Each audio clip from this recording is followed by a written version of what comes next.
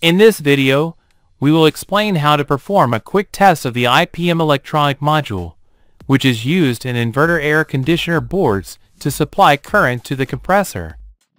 Let's quickly go over some steps to follow. 1. Disconnect the equipment from the power supply. Remember that capacitors can store current. Use a multimeter on the DC voltage scale to measure across the capacitors and ensure they are discharged. 2. Locate the IPM electronic circuit. The IPM electronic circuit is covered by heat dissipating fins. Its pins are connected via 3 independent tracks and an electrical connector to the 3 compressor pins.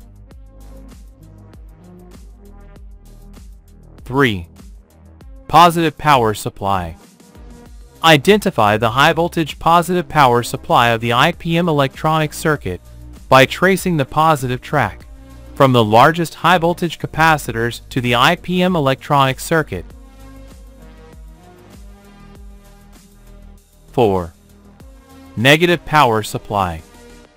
Identify the negative track from the capacitors to the IPM electronic circuit by tracing the negative track from the largest high voltage capacitors to the IPM electronic circuit.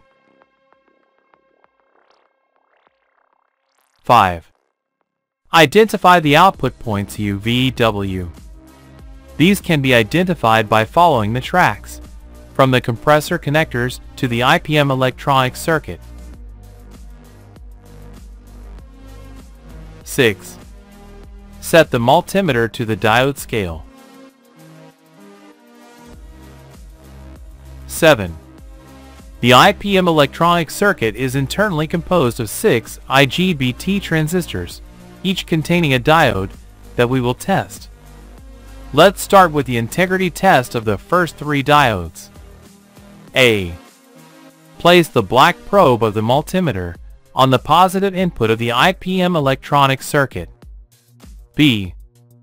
Use the red probe to measure the points U, V, W. C.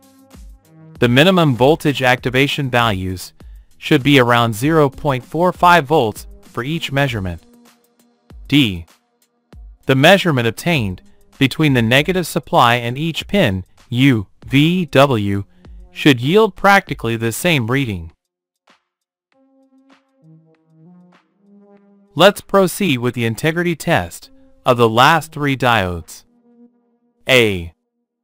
Place the red probe of the multimeter on the negative input of the IPM electronic circuit. B. Use the black probe to measure the points U, V, W. C. The minimum voltage activation values should be similar to those obtained previously. D. The measurement obtained between the negative supply and each pin U, V, W should yield practically the same reading. If everything seems fine with the IPM electronic circuit, you can perform the following test. A. Connect the electronic board to the power supply, taking the necessary precautions. B. Set the multimeter to the DC voltage scale at 400 volts. C. Place the red probe of the multimeter on the positive power supply of the IPM electronic circuit. D. Place the black probe of the multimeter on the negative power supply of the IPM electronic circuit. E. The power supply value will depend on your electronic board's power supply, expecting values around 150 volts for a 110 volt supply and approximately 300 volts for a 220 volt supply. F.